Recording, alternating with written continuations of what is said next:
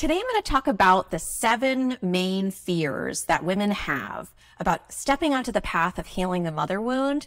And for each of these 7 fears, I'm going to share with you some powerful reframes that can support you on your healing journey. Hi, I'm Bethany Webster. I'm a writer, coach, and speaker, and my work is all about helping women heal the mother wound. If you like what you experience in this video, please do hit like, subscribe, and hit that notification bell so that you get notified when I make more videos. And also below, let me know in a comment where you're watching from. I'd love to hear from you. So in this video, I'm going to be talking about the 7 main fears that I have seen from over 10 years of helping women to heal the mother wound as a coach and a teacher on this path. And for each of these 7 fears, I'm going to share with you some powerful truths, reframes that can support you. So the first biggest fear that I have seen over the years is a fear of getting stuck in big emotions. So fear of getting stuck in anger, a fear of getting stuck in grief. This is something that a lot of women tell me is something that holds them back from really opening up the door. This journey of looking at your relationship with your mother, the patterns that originated there, and how they might be holding you back. Now, full confession, this was one of a big fear for me as well. One of my biggest fears was I didn't want to have to deal with big emotions like fear and anger, and also the complexity of having to navigate my relationship with my mother while I was going through the healing journey. So if you can relate to this fear, you're not alone. It's very common fear to have. It's a normal thing, especially because we're surrounded in a culture that says that looking at your relationship with your mother is a bad idea because you could be looked at as ungrateful, an ungrateful daughter, a bad person. And that leads us to the second fear, which is the fear about feeling guilt, being a bad daughter, by breaking that taboo of that taboo of questioning your mother or looking at your mother and your relationship with her for the purpose of healing. So this is normal. These are normal fears to have. The fear of big emotions, the fear of feeling guilty and that you're a bad daughter or, a bad person, ungrateful if you look at your relationship with your mother and seek to do something to shift that.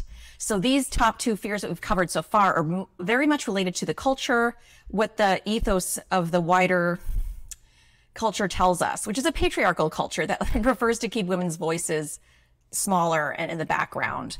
So I just want to let you know that you're not alone. This is a normal fear to have. And at some point, what I have seen is that most women get to a place where they feel those fears, but they no longer have the power to stop them. And something that can make that shift happen is over time, you become more and more able to see that not doing something about this, feeling stuck, seeing the patterns, but not feeling strong enough to do anything about them, that is a kind of suffering. And over time, you can gather the motivation to, avoid that suffering by doing something about it. So by getting support, like, I offer many resources here, like you could read my book or read some blog articles or join my free community. These are ways that you can get started on this path slowly and at a place that a pace that works for you. So if you're one of those people that's like thinking about doing this work, you resonate with it, but you haven't fully taken any action, those are some easy ways that you can get started through reading the book. There's some free ebooks. I have a free course on inner child work. I'll put them all below in the more section of this video so that you can have access to those if you're one of those people.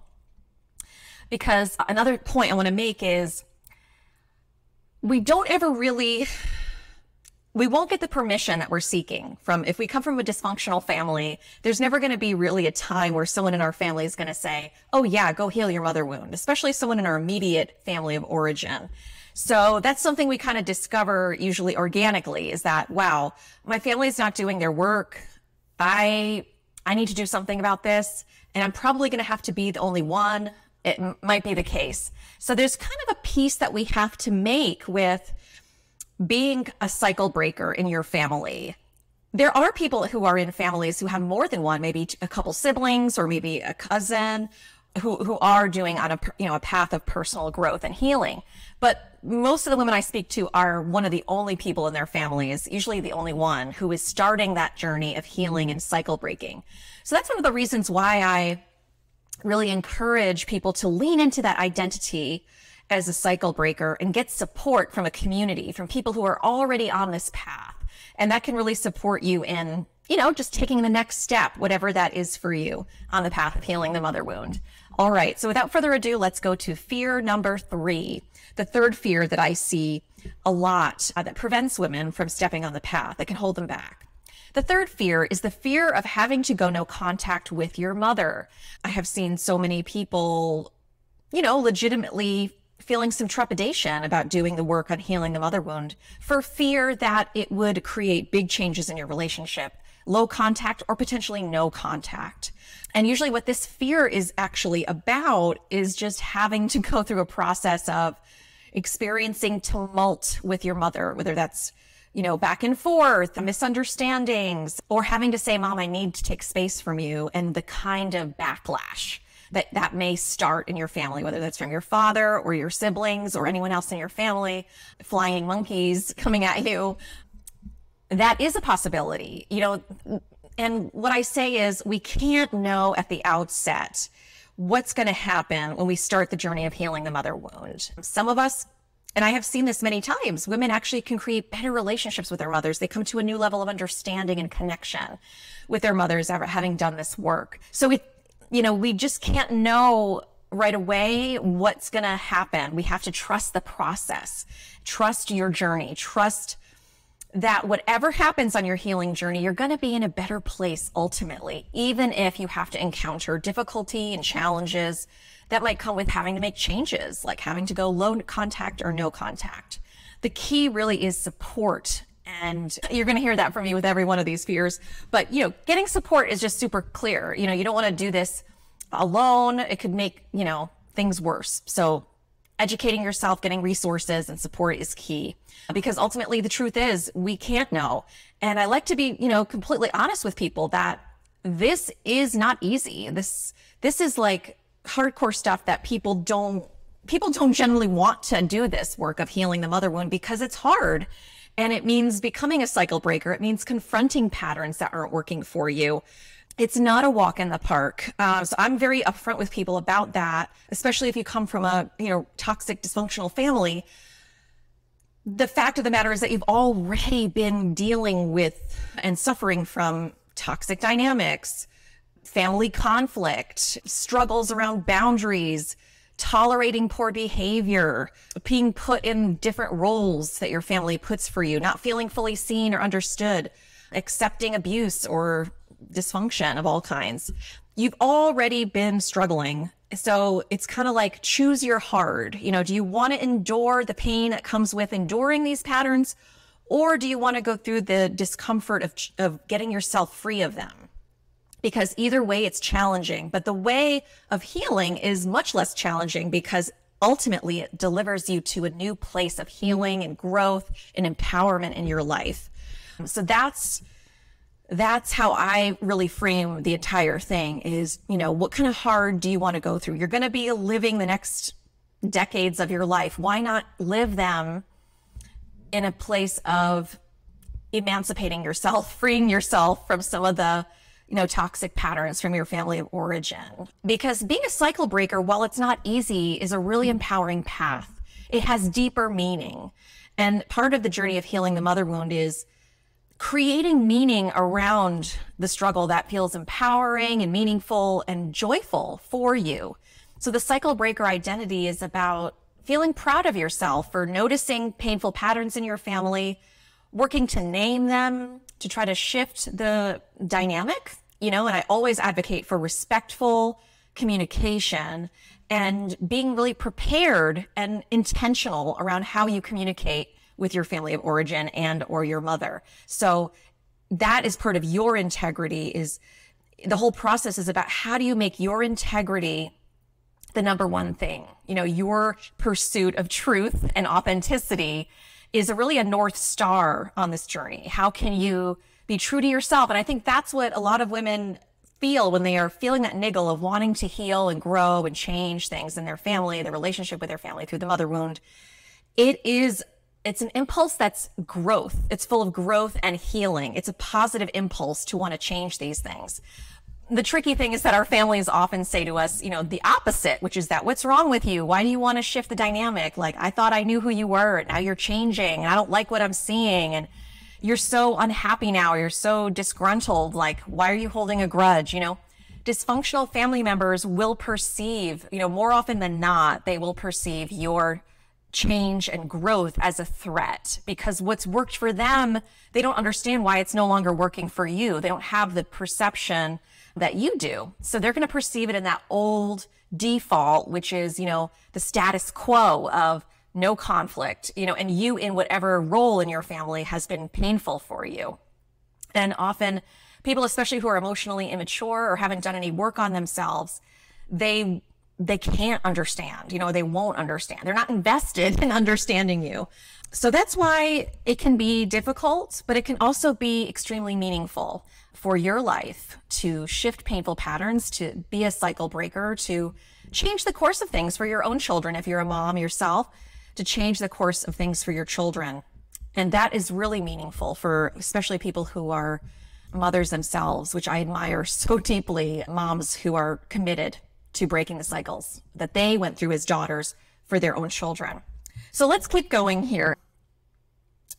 The number four fear is the fear of triggering others around them. So we kind of touched on this already. The fourth fear is the fear of conflict with other people in the family. So cousins, siblings, your father, any other people, step-parents, people just getting triggered by your decision to look at these patterns, to get on a path of healing, to question the status quo. It could even be friends of yours, people in your friend group who might be triggered by your taking steps to heal in relation with your mother, and kind of do some inner work. People who haven't done a lot of work on themselves, who are deeply enmeshed in their family system, may find it very threatening. And so that's very common. It's something that we do face at some point as cycle breakers, as people healing the mother wound. So again, the key is to be prepared, to know that this is part of the journey, and to get some tools and support on how to handle this. Now, the ways I typically, just real quick recommend is to keep this close to your chest in the beginning. If you have a therapist, some maybe closer friends who really understand what you're going through, a community of people, like I have a community in my Facebook group, private group that people can discuss, and in my course as well, people where you can talk about this stuff openly and without shame and without having to censor yourself, which you might have to do with other people. So this is an act of self-protection. You want to not share freely and widely because people will be triggered, and that creates unnecessary kind of drama or energy that you don't want to waste on, mitigating people's traumas and people's triggers. Because ultimately people's triggers about your healing journey are really about them. They're not so much about you, especially people that have a mother wound, that haven't done any work around it, can be really triggered if you decide, hey, I'm going to start to take a little distance from my mom, or I'm starting to work on setting boundaries with my mom. They can be really triggered. Like, why would you do that? Your mom is, you can't, you only have one mom. You only have so much time with her. The things people say. So just be lovingly discerning about who you share this stuff with, but know that there are people who get it. There's plenty of women who are walking this path right now who do get it and who can empathize and validate what you're going through. So just be discerning about who you share it with. And another thing is, if, and this is something I help women with, that I've helped them with in my online course, is how to share once you are ready to share with people. And there's a certain method and preparation that you can use that's actually really simple, but it can help you feel empowered in that process of letting people know where you're at with that. But you don't have to do it before you're ready. That's something to remember. Like, on the healing journey, you are in control of your pace and what choices you make and when you make them. So just know that the whole journey in itself and how you walk this journey can be really empowering, because it's like you're not a child anymore. You are an adult. So you can do things in a way that feels right for you at your pace. You don't have to push or force yourself to do anything before you're ready. So even just the way that you do your healing journey can be empowering, even as much as the content that you learn, the things that you do. It's the how that can actually be very healing as well. Okay, so let's go to number 5. Number 5 is the fear of what couldn't come up in your healing journey. So a fear of perhaps unexpected things coming up. So like memories coming up or flashbacks coming up, things that you might not remember. There's a fear, what if I remember something and it's really overwhelming? How am I going to deal with that? And if this is something, especially if you're someone who's gone through severe abuse or trauma, you definitely want to be having therapy regularly with a therapist that you really like and trust. Because if that's a possibility for you, I'm a coach that totally believes in therapy and in the process of finding the right therapist. In fact, in my course, I have a whole process, a resource on how to find a good therapist for you. And I'm going to make a video about that as well at some point. But yeah, having the right therapist, a good therapist is so key, especially if you've been through trauma or abuse. So I would say the fear of the unknown, the fear of what can come up, your subconscious is not going to give you anything to see before you're ready. Okay. This is something I want you to remember, that usually the subconscious isn't going to let you see a memory, maybe in a dream or in a very big trigger, until you're ready to see it. So just trust your body, trust your system, and just get support so that if that were to happen, you've already got support in place. So you are in control of how much support you have, and also trusting your subconscious to release things only when you're ready. And you can even just really take your time as well. As you start to gain more confidence being on the path for a little bit longer, you start to get a muscle memory for it. And you start to feel like, okay, yeah, I can handle this. So the whole process is really slow. Slow is fast. That's what they say in the trauma healing world, is the slower you go, the deeper you go. And it's not about healing quickly. No, because if we try to heal quickly, we're usually skimming over stuff. And that's usually, it's not good. It doesn't really get us anywhere fast. So I really love that phrase, slow is fast. So moving at your own pace, going slowly, and feeling the comfort level the confidence that you can develop as you go on each step on the journey. Okay. So the 6th fear is the general fear of the unknown. Like, what's going to happen? This fear of, am I going to have to make big changes in my life? Like, what happens if, I realize that I need to get a divorce, or I don't like where I'm living. This is something that does happen on the healing journey for most people, is fear that as you heal, your preferences will change, your desires will change. And that's a good thing. That's a good thing. On the path, usually there is some kind of adjustments that need to be made with a person's significant other. And you might say, why is that? This is about the mother wound. Why would someone's partner come into the picture? The truth is that when we heal the mother wound, we're healing our attachment blueprint. We're healing our sense of self as it was formed and shaped by our relationship with our mothers. So that begins to it become in flux a bit. And we start to feel more free, more empowered. We start to see more things about ourselves, see more possibilities about our lives as well. And so there's often an adjustment period with your significant other, because the way you see yourself changes, the way you feel changes. I'm not talking about massive change necessarily. It's more just internal. So for example, you might need more space, more solitude in your life. And your partner might be like, oh, hey, I'm noticing that you need more space. How are you okay? Like, are we okay? So adjustments like that will happen as you heal and grow. And that's true of any healing path, healing journey. We evolve, we grow, we change. Of course, that's the constant in life. So know that, yes, there will be changes in your relationship with your significant other, or maybe even your relationship with your career. Maybe you want to slow down a little bit, or maybe even pivot to something. I've seen healing the mother wound, some women, leave corporate and decide they want to do their own thing and want to have their own business, or vice versa. So when you get more in touch with who you are, which is really what healing the mother wound is about, is kind of shedding some of the beliefs and patterns we accumulated from our relationship with our mothers that aren't authentic for us, and start to get in touch with what is true for us. We will start to get in touch with what's real and best and right for us. You become more of the authority of your life and what you want. And So changes will happen, but know that they're going to be changes for the best. They're going to be for your good because you're going to be in a better place. And you don't have to make any choices before you're ready. Like I said, you're in control of the timing and the how and the when and the what. So just trust that you'll cross that bridge when you come to it, and you'll have tools and support when you need to make that change. So don't let that hold you back from, being on the path of healing the mother wound.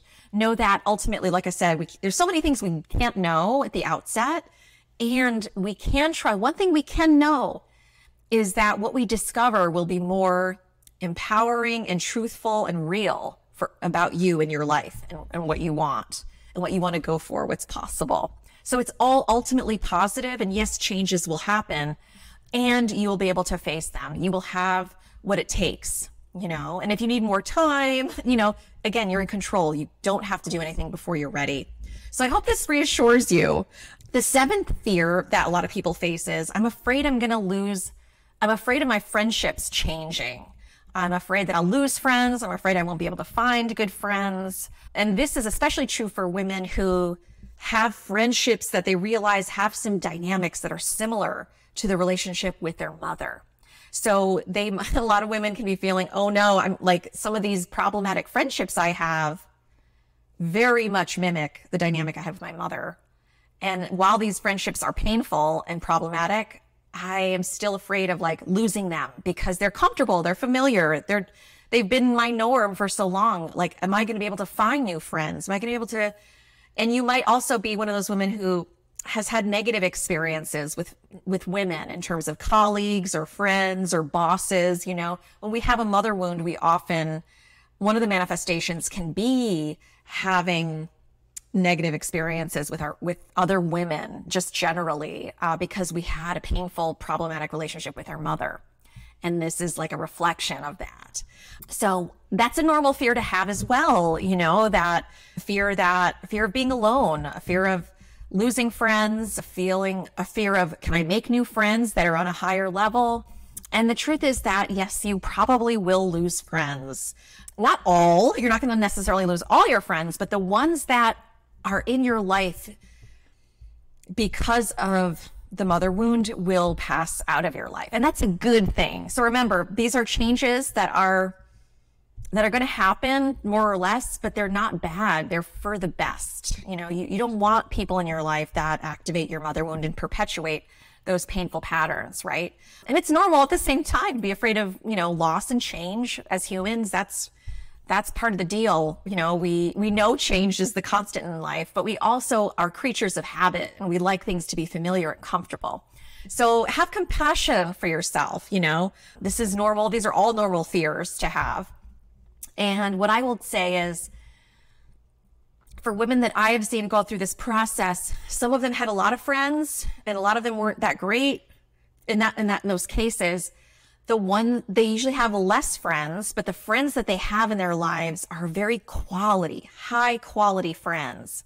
And they also, women who go through the process of healing the mother wound, start to really appreciate their own solitude as well, their own company, really treasuring the richness of solitude, and the richness of friendships deepens with the people who can and have the capacity for depth and connection and intimacy in a real way, not just in a, run-of-the-mill kind of friendships, but deep friendships. So as you heal the mother wound, your standards get higher. And this is true for friendships as well as romantic relationships.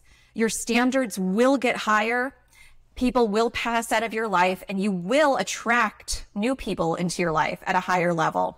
This is usually a very gradual process. It's not something that happens overnight. You will feel the gradual change happen. And one of the things that you can really use support with, and this is something that I have supported women in my course with this particular piece, is when friends have left your life, but the new friends haven't come in yet.